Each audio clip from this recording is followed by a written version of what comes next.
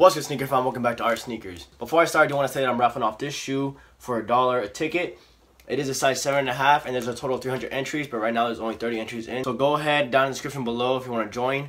Click on Jordan 1 raffle. There's a link right next to it and it'll take you to the link where you can buy the ticket. And you guys are probably wondering right now, why am I wearing the same clothes for the past 3 videos? The reason is because I'm leaving town on the 15th and I won't get back till the 18th, so I figured I'd knock all these videos out on the 14th.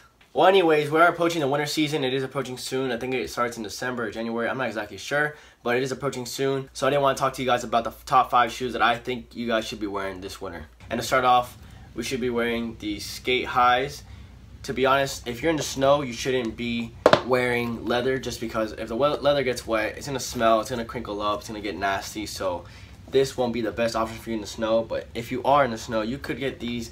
They might get a little wet, but if you're careful enough, they won't. All I know is that I went to New York at the beginning of this year and it was snowing, and I took these with me because it was only the high top shoe that I had. And they weren't too bad, but the only downside to these shoes are that they are not that comfortable, so that's why they're not my go-to. But if you want to have that stylish look, you could go to these. Next up on the list, I do have my Jordan 1. I do like to look stylish in the winter, especially since you can wear jackets. You can wear a lot more clothing, and a Jordan 1 is pretty stylish, especially this colorway in particular. The reason I chose this shoe is because it is a high top. It is going to keep your feet warm all the way up to your ankles.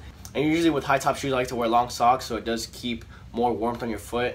And it looks better with the shoe if you're going to wear my shorts. But in the winter, we're not wearing shorts, we're wearing pants. So, therefore, that's why this is my second choice. At least here in South Florida, this wouldn't be a bad choice for the winter because it does get cold, but it doesn't snow. So, but up north where it's snowing, it might be a little harder to wear these. Third up on the list, I do have the Jordan 11. And the reason I chose this one is because, again, it is a high top shoe. It's going to keep your foot warm. I would wear long socks with it, and that will keep your foot warm as well.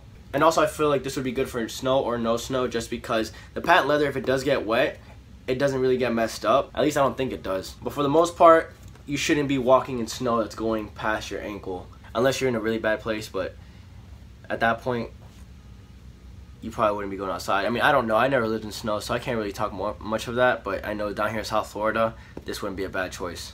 Plus, it is a stylish shoe, and it just came out, and it is a Space Jam. So next up on the list, I think I did put this on my top 5 spring shoes, is a Tubular Dooms.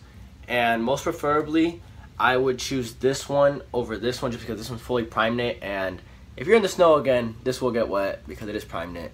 The snow will seep right through and get this shoe wet. But this one, on the other end, you do have like this plastic cap right here on the toe. I don't even know what you call this material exactly, but it will prevent the toe area from getting wet. And also, it is a high top shoe, so it will keep you cozy, and especially as a sock like material that stays tight around your ankle, and usually that keeps it warm as well. Last but not least, my 5th choice, which is actually my number 1, so I kind of did this backwards, I think. I don't even know. But this would be my number 1 choice. It is the Yeezy 750 Boost. Colorway doesn't really matter. I personally like the gum bottom the best, and that would be a number 1 pick just because it is a thick kind of material for the most part. Not too thick, but not too thin, but it is a good thickness. So it will keep your foot warm. You could zip it down, you could zip it up. It is a very stylish shoe. It does have boost in it, so it is a very comfortable shoe as well. So that's why it's my number 1 pick, because you do have comfort, you do have warmth, and you do have style all in one. Well, anyways, I hope you guys enjoyed this video. If it did help, make sure you give it a thumbs up. Also, let me know what shoes you guys will be rocking this winter.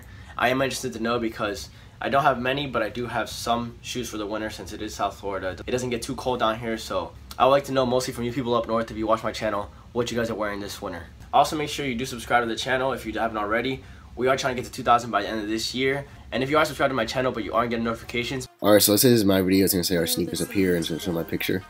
Go ahead and click on this little bell right here, and then to turn notifications on, just click this and click save.